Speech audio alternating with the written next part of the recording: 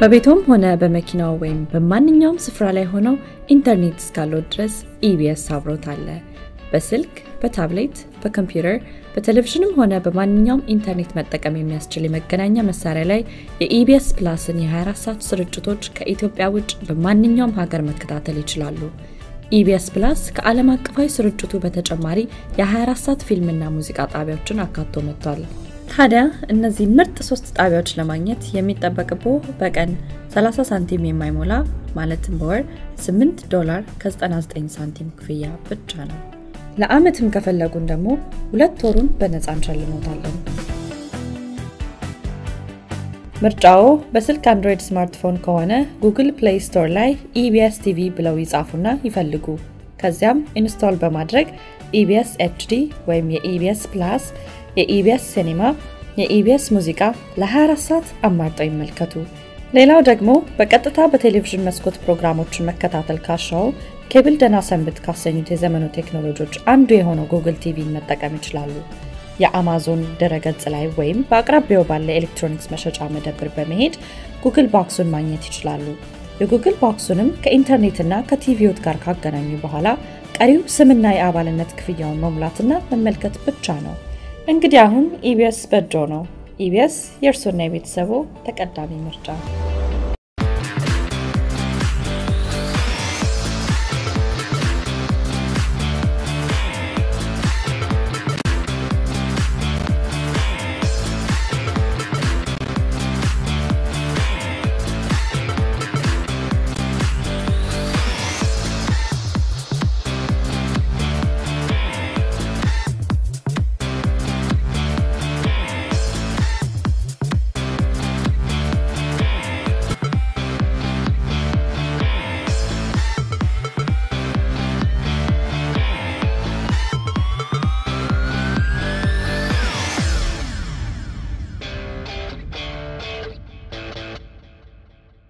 What do you see in Ethiopia, and especially in a revolution of tech and science? What was your observation? And if you saw something that needs to be improved, definitely there is. So what's your advice? What was your observation? What was your experience overall? Yeah, I mean, well, from what I saw, definitely there are many people passionate about IT, about computer software, and I have many friends. Aside from these activities, I have many friends who live in Ethiopia who are software engineers themselves, who have told me that ICT has been progressing in Ethiopia. The government now realizes how important it is, and many people are realizing how important it is, and I think that's very good. About what kinds of things might help it go forward more faster or further. So actually I asked, I'm in academia, right? I'm not, a lot of kind of forward movement happens kind of in industry. So I asked a lot of my friends. I have many friends involved in startups, in industry. I asked them, what, in all the startups that you've been involved in, what did you see that really helps things out? One thing that I was told is, well, a friend of mine gave me a video to watch. There's very interesting videos on YouTube. It's called The Secret History of Silicon Valley. And it talks about, Silicon Valley, this is the tech center of the United States, right? And even in some senses, maybe not the world, maybe. It's one of the hottest tech spots in the world. How did it get to be that way? And I recommend anyone who has access to watch this video. It's on YouTube. What's the name again? The Secret History of Silicon Valley. I think the speaker's name is Steve Blank. And kind of it all started, I'm not going to get into the whole thing because it's long, but it all started with World War II, and the government realizing that, hey, there are all these smart people in academia, maybe we can help them in our war efforts, develop technology. And that's really where it got started. And one of the people, Terman, who was an academic who was at Stanford, well, he was at Stanford, went to Harvard, back to Stanford, was really one of the key players in this. And kind of when he was at Stanford, he started encouraging university faculty to also have their own businesses, which back then I think was a very, it was unheard of. If you're an academic, you're an academic. You don't have a company on the side. You don't mix these things. And he also made it very easy to do licensing, right? So one, you have to worry about protecting your IP, patents, etc. Exactly, your IP. So he made that very easy, and also what some of the things I saw in that video, government support. So in 1958, this is now decade and a half after the war, there was this. It was related to the Small Business Administration, which is a part of the government, where they did some matching of like seed funding. Okay. So they really wanted to like kind of jumpstart the whole VC venture capital market of people investing into tech. One of the ways they did it is they said, look, for like private investments in these tech companies, for every dollar that you invest, the government will match seed funding at some ratio, and that really helped and kind of decreasing. So now we have these capital gains. The tax rate went lower. That really helped because people realized, hey, I can save on my taxes by investing. So these kinds of things help. Also, things I was told, mentorship, having access to people who've been through, developing a company and getting tips from them. Internships. Internships help a lot. So one suggestion one of my friends said is, can we somehow get a lot of companies with experience, big companies, to have some kind of presence in Ethiopia, and have Ethiopian students go and intern there and learn from them. I think Kenya is Kenya is taking advantage really, of that because all the major companies, IBM, Google, Microsoft, big offices there. Right. I think you're absolutely right. But that's beyond our control, though, right? So. I mean, I guess I don't know I'm not a kind of a policy or anything person. I'm a computer science academic. I don't know how to make these things happen. But But that would help. That would help if those things happened. Other things that people have told me. So one thing that I was told is really helpful. This is a friend of mine who's he's a VP of engineering at Yelp actually. So he oversees a lot of like hiring, and he says, one of the things that's really helpful is having kind of a well-recognized kind of feeder that basically a program, a school or a program within a school that has a reputation for producing good students, so that when companies, Ethiopian, let's say software companies, when they want to know like who should we hire, they know like kind of where to go.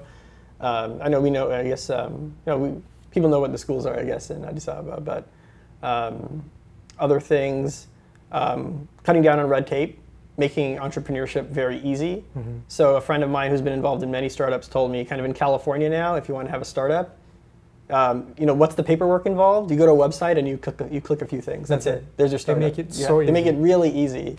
So kind of make the processes as efficient as possible for IT startups. To encourage entrepreneurship, to encourage startups. Wonderful. Yeah, I think those would be That's fantastic. So again, something about Ethiopia. So አማርኛ እስቲ ያው እንደምትወ ትንሽ ቻሌንጅ ላይ እናቴ ኢትዮጵያዊት ነች።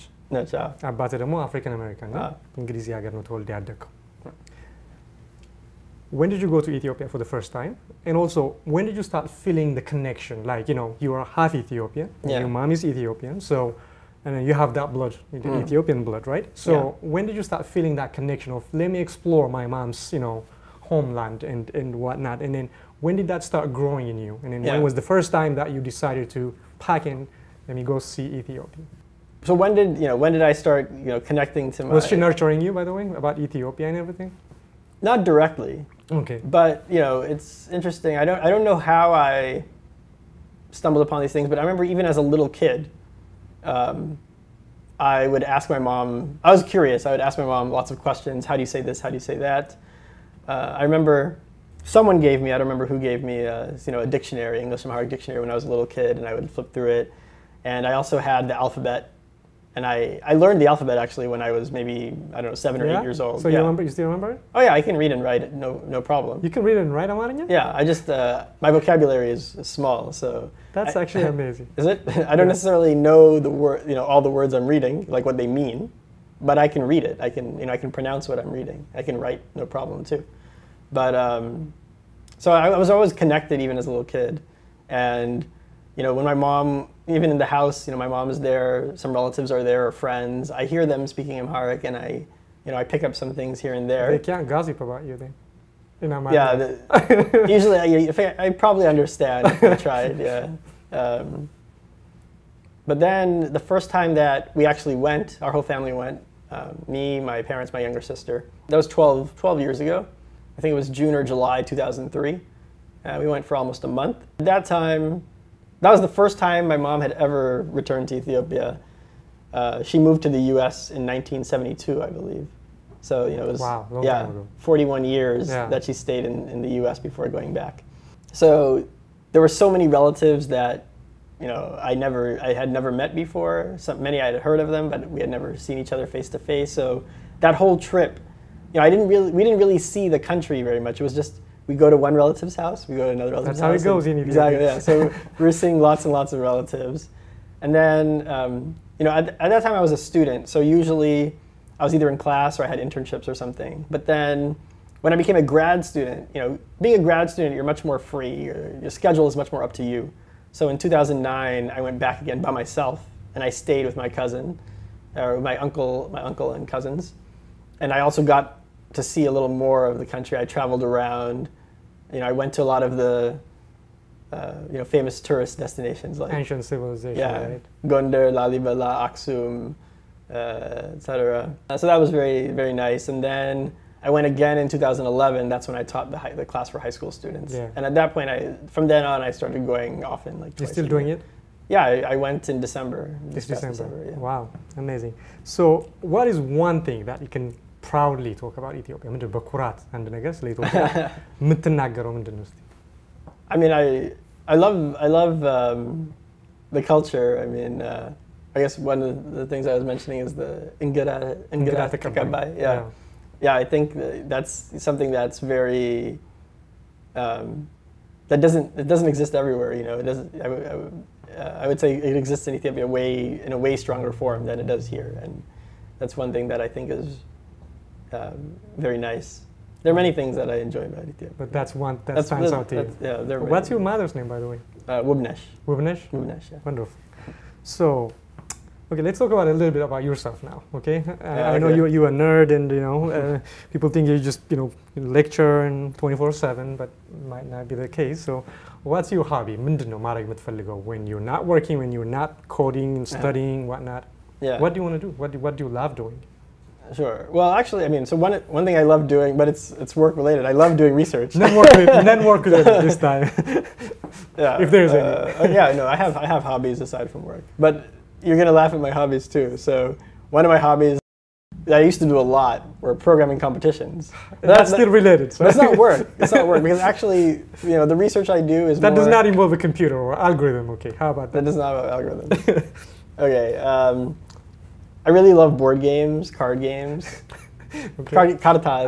Okay, karta. Okay, yeah. Better. Okay. So, actually, but probably not even just the standard ones, but really kind of lots of different games, especially German-style board games. I don't know if you're familiar with these. No, I'm not. So, I mean, I guess one of the most famous German-style board games is a game called Settlers of Catan. But even aside from that, there are a lot of other games in that genre that I really like to play. There's a game that I play a lot. It's a card game, but it has its own deck called Dominion. I play that a lot with my roommate. I'm sure that involves a lot of algorithm in your mind, so that's why you like it. Maybe. Right? Yeah. Somehow algorithms are everywhere. I can't help it. Okay, so that's your hobby. Are you an outdoor person? Are you an outdoor person? Outdoor person. Yeah. Not. ምን አክቲቪቲ ማድረግ ትወዳለህ? I do travel a lot, I guess, and I like to see places. Okay. So maybe yeah. So when I'm out, but outdoors meaning like I walk around and see sights. Okay. Sports, I don't do a whole lot of sports. I used to watch a lot of StarCraft on Korean television. That's it? No football, no soccer? I watched the World Cup a lot last year.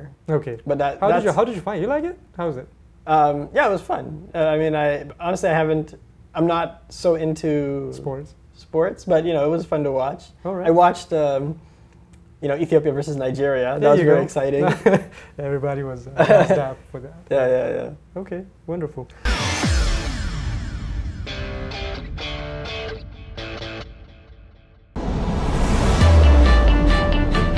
በቤቶም ሆነ በመኪናው ወይም በማንኛውም ስፍራ ላይ ሆነው ኢንተርኔት እስካለው ድረስ ኢቢኤስ አብሮት አለ። በስልክ፣ በታብሌት፣ በኮምፒውተር፣ በቴሌቪዥንም ሆነ በማንኛውም ኢንተርኔት መጠቀም የሚያስችል የመገናኛ መሳሪያ ላይ የኢቢኤስ ፕላስን የ24 ሰዓት ስርጭቶች ከኢትዮጵያ ውጭ በማንኛውም ሀገር መከታተል ይችላሉ። ኢቢኤስ ፕላስ ከዓለም አቀፋዊ ስርጭቱ በተጨማሪ የ24 ሰዓት ፊልምና ሙዚቃ ጣቢያዎችን አካቶ መጥቷል። ታዲያ እነዚህ ምርጥ 3 ጣቢያዎች ለማግኘት የሚጠበቅቦ በቀን 30 ሳንቲም የማይሞላ ማለትም በወር $8 ከ99 ሳንቲም ክፍያ ብቻ ነው። ለአመትም ከፈለጉን ደግሞ 2 ወሩን በነፃ እንሸልሞታለን። ምርጫው በስልክ አንድሮይድ ስማርትፎን ከሆነ ጉግል ፕሌይ ስቶር ላይ ኢቢኤስ ቲቪ ብለው ይጻፉና ይፈልጉ። ከዚያም ኢንስቶል በማድረግ ኢቢኤስ ኤችዲ ወይም የኢቢኤስ ፕላስ የኢቢኤስ ሲኒማ የኢቢኤስ ሙዚቃ ለ24 ሰዓት አማርጠው ይመልከቱ። ሌላው ደግሞ በቀጥታ በቴሌቪዥን መስኮት ፕሮግራሞችን መከታተል ካሻው ኬብል ደና ሰንብት ካሰኙት የዘመኑ ቴክኖሎጂዎች አንዱ የሆነው ጉግል ቲቪን መጠቀም ይችላሉ። የአማዞን ድረገጽ ላይ ወይም በአቅራቢያው ባለ ኤሌክትሮኒክስ መሸጫ መደብር በመሄድ ጉግል ቦክሱን ማግኘት ይችላሉ። የጉግል ቦክሱንም ከኢንተርኔትና ከቲቪዎት ጋር ካገናኙ በኋላ ቀሪው ስምና የአባልነት ክፍያውን መሙላትና መመልከት ብቻ ነው። እንግዲህ አሁን ኢቢኤስ በጆ ነው። ኢቢኤስ የእርሶና የቤተሰቦ ተቀዳሚ ምርጫ።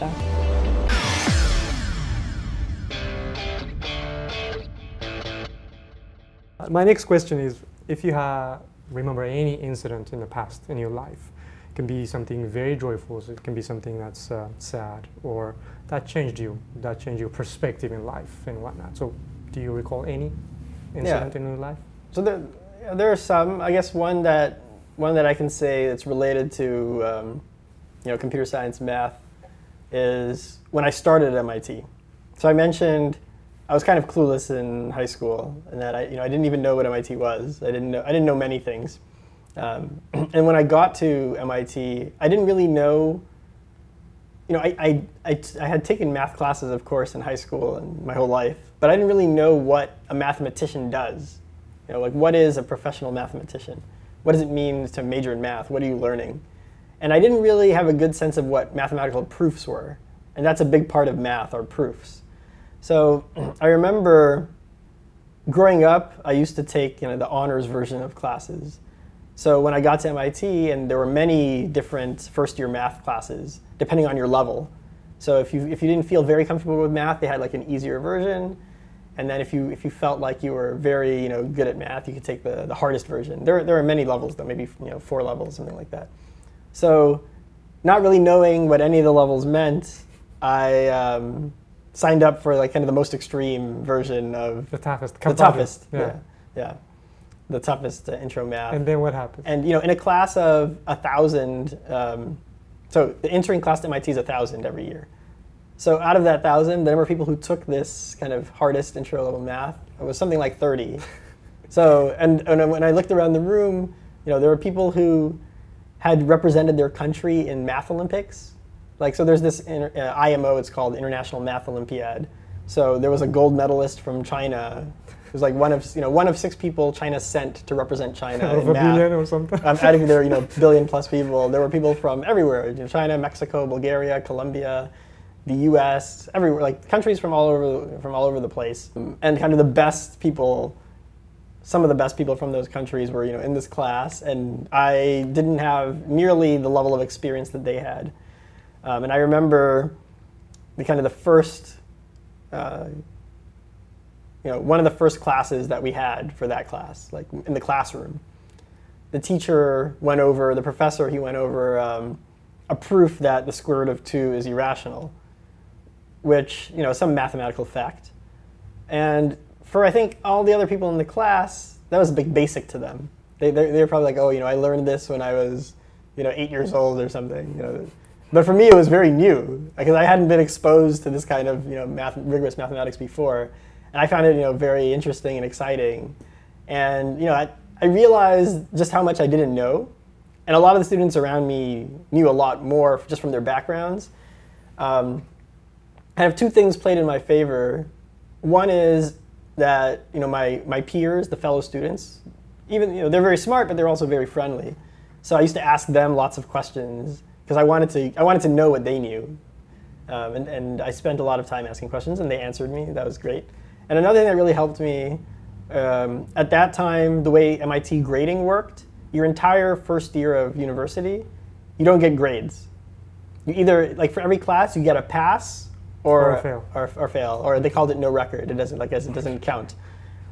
So you don't really have to worry about A, B, or C. As long as you get any passing grade, it's a pass. It's for progress. Yeah. Yeah. So I had no stress related to grades.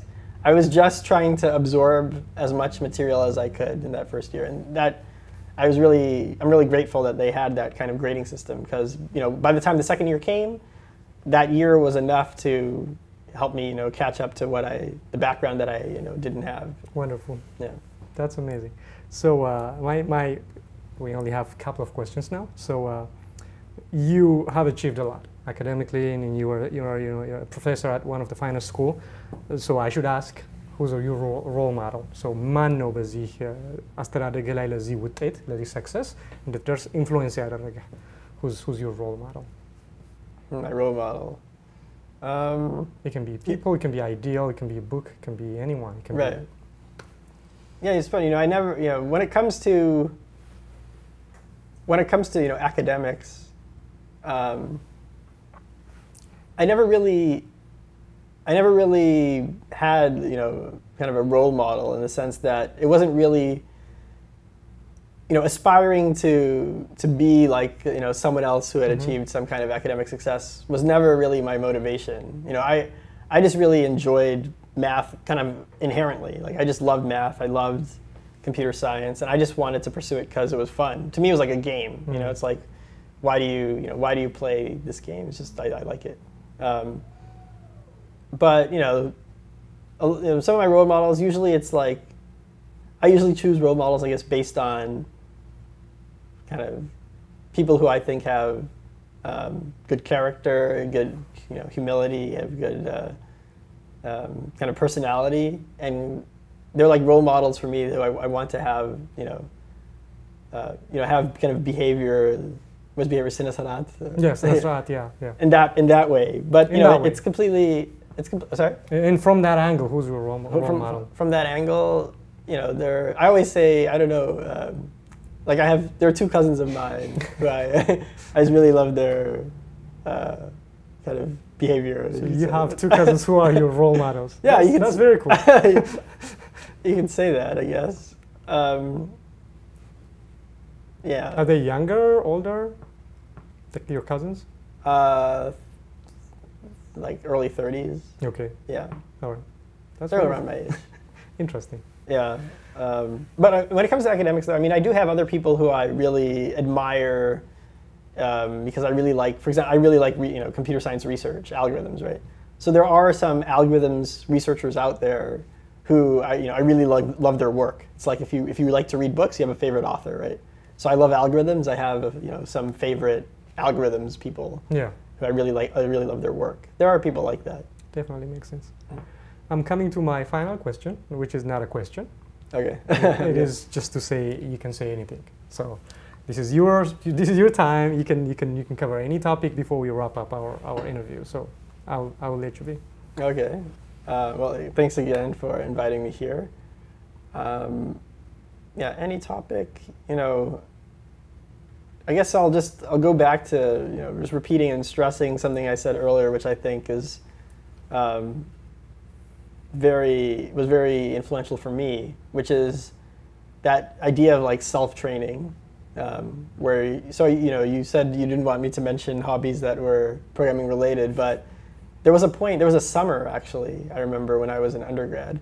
There was a summer where I spent almost all day, every day, just doing problems. I mean, maybe 8 hours a day. I was just going online, finding algorithms problems and solving them.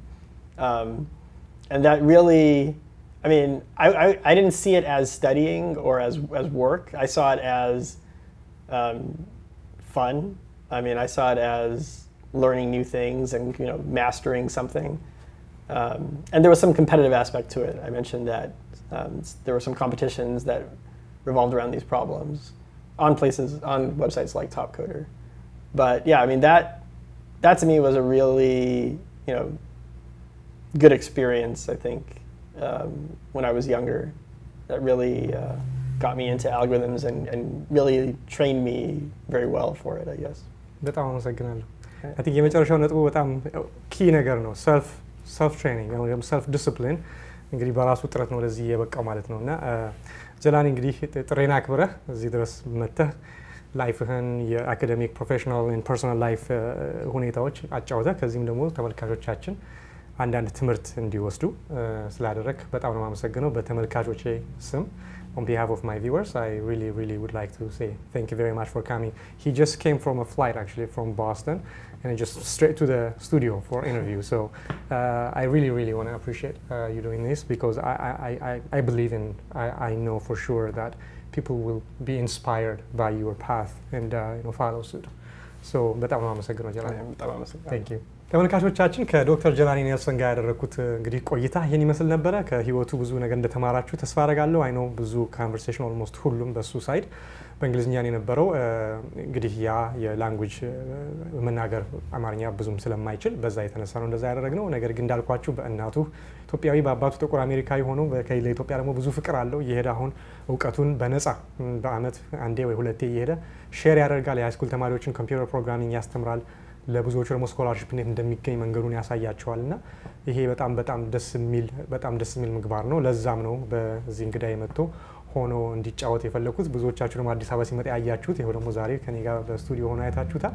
እንግዲህ ብዙ ነገር እንደተማራችሁ ተስፋ አደርጋለሁ። ሳምንት በሌላ ፕሮግራም ነው የምጠብቃችሁ። አስተያየቶቻችሁን እንደተለመደ ብትጽፉልኝ ይደርሰኛል። በፌስቡክ ፔጅ ላይም ብትመጡና ኢንባክስ ብታደርጉኝ ታገኛላችሁ። ስፔሻሊ ኦፊሻል ፔጅ ላይክ ካደረጋችሁ የኔን ፕሮግራም በዛ ላይ በደንብ መከታተል ትችላላችሁ። ምን እንደማቀርብ አንዳንድ የቴክኖሎጂ ቶፒኮችንም ስታተስ ፖስት አደርጋለሁ ማለት ነው።